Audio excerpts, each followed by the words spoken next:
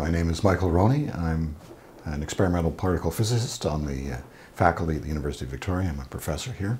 I'm leading an international collaboration of several hundred physicists from about a dozen countries.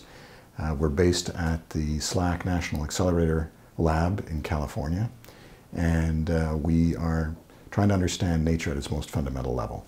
So we are colliding positrons, which is the antiparticle of an electron, with an electron, and we're trying to understand what nature has in store for us when we study those processes. It's only when we understand that nature at that very, very deep level that we can break through our current level of understanding in general.